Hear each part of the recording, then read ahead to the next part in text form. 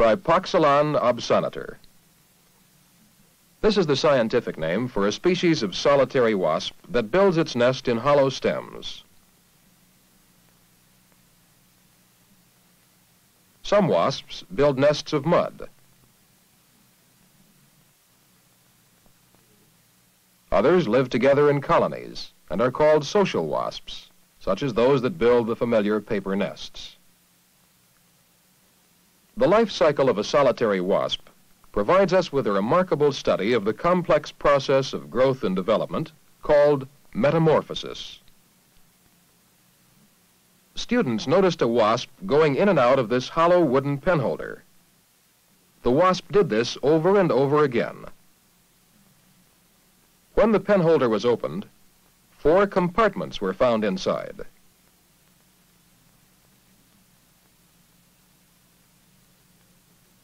Each compartment was filled with spiders. Were the spiders alive?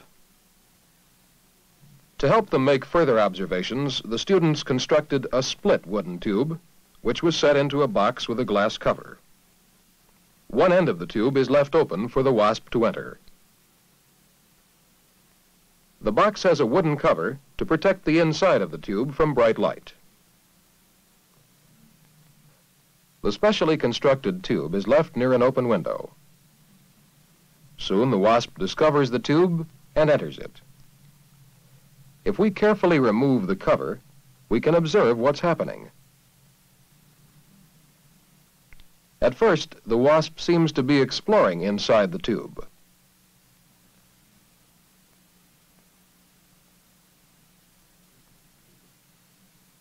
Then it backs out of the tube and flies away. Using its mouth, the wasp scrapes up a tiny ball of mud from some soft ground nearby. Then it returns and enters the tube. The wasp makes another trip for more mud. At first, it's difficult to see what the mud is for, but soon it is evident that the wasp is using the mud to build a wall. The next time the wasp returns to the tube, it is carrying something else. A spider. Other trips bring more spiders.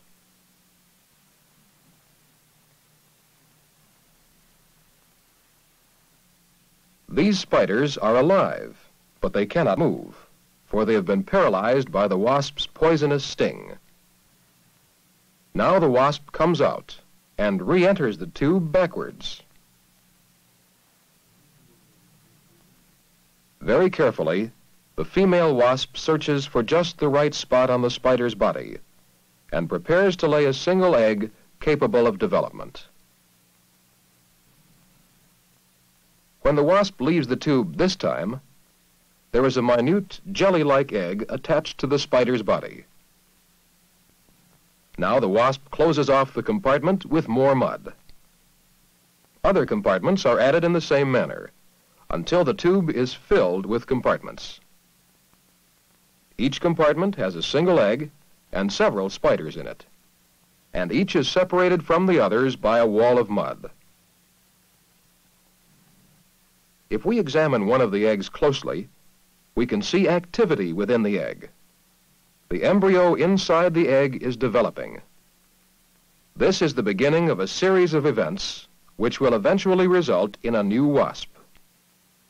One special feature of the development of insects and many other animals is a change in body organization. We call this change metamorphosis. In the wasp, this change is dramatic and is called complete metamorphosis.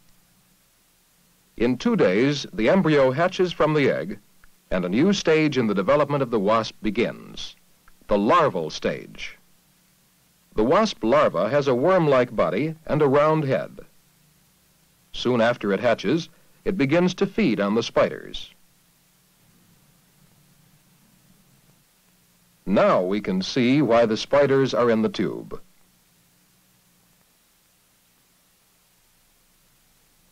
As it feeds, the larva grows rapidly. It increases in size and develops new structures that will be useful in later stages of development. The main function of the larva is to gather the raw materials that will make further growth and development possible. As larvae grow, they repeatedly shed their skins in a process called molting. 3 days after hatching from the egg, the larvae become less active. Soon they will begin a new activity within their compartments. All of the food has been consumed in each compartment.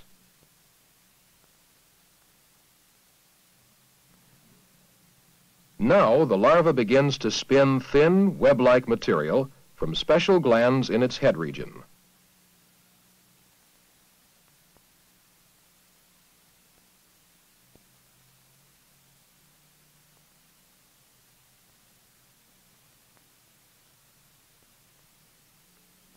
The walls of the cocoon grow heavier and stronger as the larva seals itself into a protective covering. Many animals spin cocoons to protect themselves in early stages of development. In most cases, the cocoon provides a special environment needed for pupation.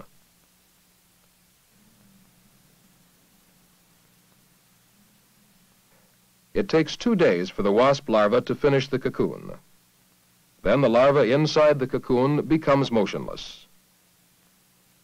If we turn on a light behind the cocoon and turn off our top light, we can see the silhouette of the larva inside. The larva is beginning to transform itself into a pupa. This is the beginning of metamorphosis. To observe this development, we have removed a pupa from its cocoon. During the pupal stage, tissues that were developed in the larva are reorganized to give rise to the structure of the adult wasp. The old larva skin splits open, and the head and large jaws of the wasp emerge.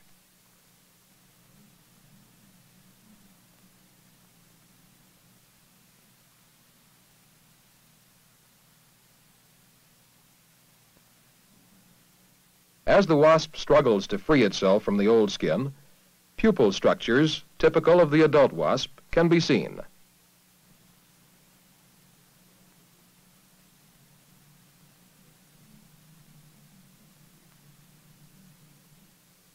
Here we can see the area between the abdomen and thorax becoming narrower.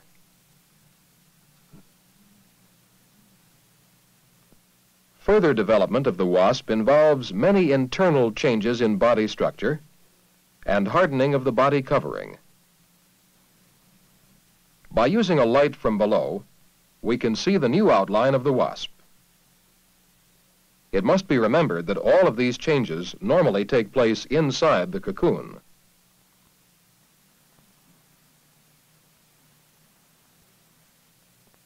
Here we see the wasp's compound eyes and the 3 simple eyes called ocelli. The typical form of an adult wasp is now clearly visible. Here are the wings, and here are antennae, or feelers.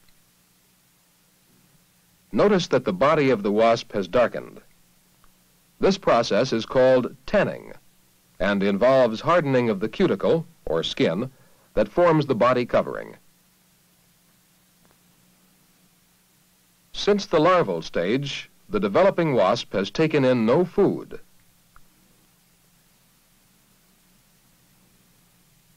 Suddenly, the whole body of the wasp begins to move actively. Now the wasp struggles to free itself from the pupal skin. This cellophane-like skin splits and is peeled off, first near the head,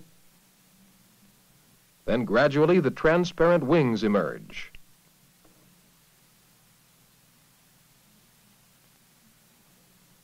As the old skin is pushed off, the abdomen is freed.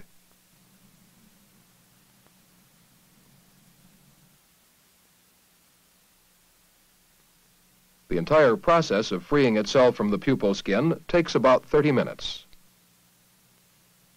The wasp now pumps fluid into its wings, causing them to expand.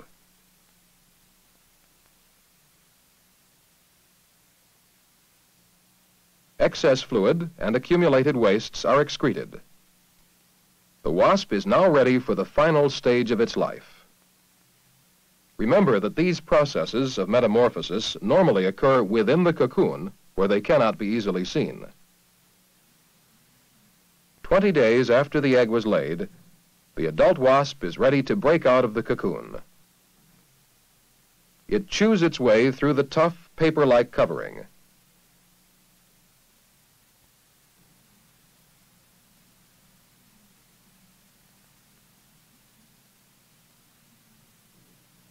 Once free of the cocoon, the wasp has yet to break through the wall of its compartment in order to free itself.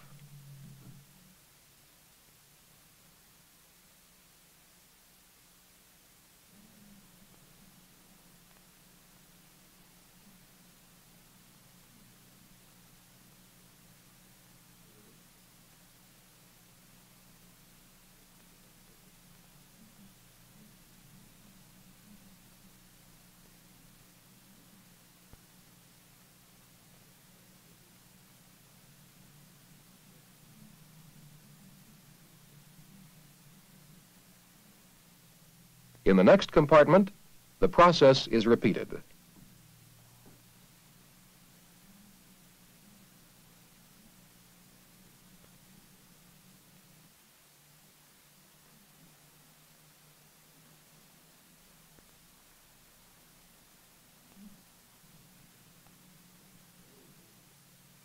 The new wasps will leave their nest exactly 21 days after the eggs were laid, flying off to assume adult life.